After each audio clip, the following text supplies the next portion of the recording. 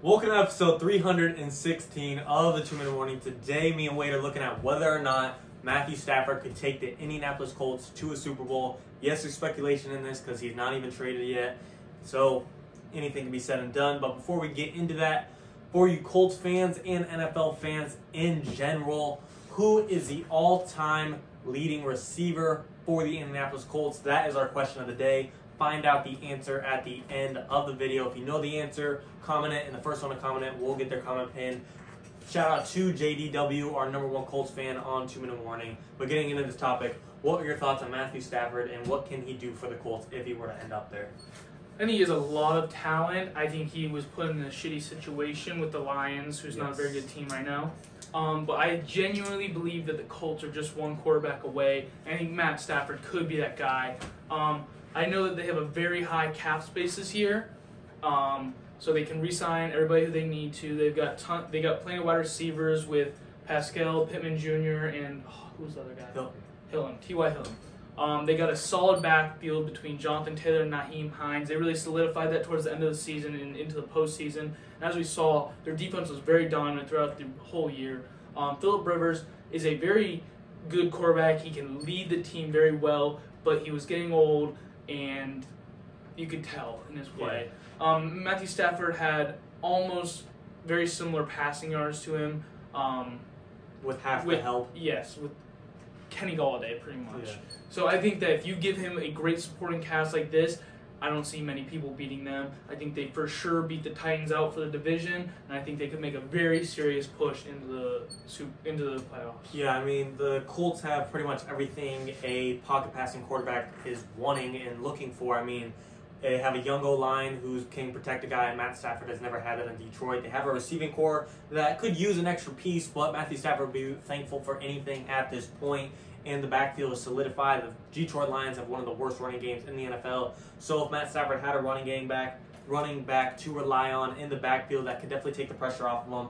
When he's in Detroit, he feels like everything is on him, and it is. But with the Colts, I think he'd have extra protection, extra guys to throw to, and extra backfield to rely on, and that is something Matt Stafford would love to have. And really, a great thing about this team is the amount of youth they have, with Jonathan Taylor being a rookie. Receiving core is pretty young outside of T.Y. Hilton.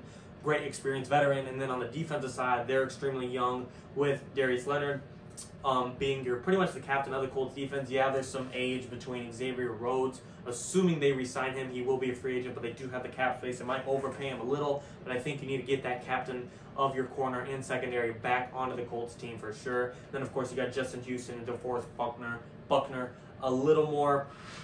I don't want to say they're old by any means. Justin Houston's definitely a little bit up there, but they have experience. They might be taking up a little bit of the money, but clearly they're not taking up all of it. I think the Colts have 60-something million in cap space. I think they got top 5 in cap space, if I'm not mistaken.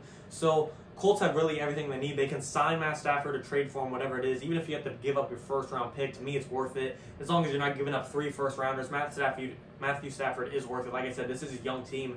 Matthew Stafford is in a way young himself. 32 doesn't sound exactly young, but you got Tom Brady playing on until 43, so who to say Matt Stafford doesn't have another decade in him. So I think if you trade for Matt Stafford, give up your first round, whatever you need, you get him, and then you get him an extra receiver. I don't know what else the Colts need. I mean, the defense is locked up, the receiving core is locked up. Maybe if you can overpay Allen Robinson, I'm sure he'd love to have a quarterback that could throw to him. I don't think he'll go there, but anything's possible. Juju Smith, Will Fuller, Chris Godwin. The Colts have the money to sign any big-name receiver they want. Backfield, you don't have to pay anything for. Maybe sign an extra offensive tackle if you want the best in the league. It's already pretty solid.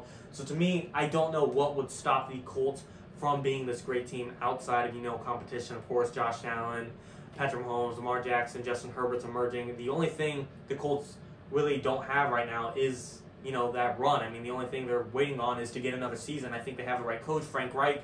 He has Super Bowl experience and won with the Eagles as their offensive coordinator. So, to me, the upside is definitely there for the Colts, and I definitely think we will see them back in the playoffs if they get Matthew Stafford, if not make a deep Super Bowl run. I truly think Matthew Stafford has just been waiting to get on the right team. I'm very excited to see him get traded. Even if it's not to the Colts, I think he'll do great things. Yeah, I mean, his talent's really been wasted there, and I feel bad because he is a good guy, and he wasted the first 6, 7, I don't know how long, 10 years of his career there, and so I'm really happy to see him go to anywhere other than there. As long as he has some decent help, I'm sure he will be grateful. it's very uncertain where he will be going at this time since it was announced recently that there's some parting. But I think this would be a great fit for him.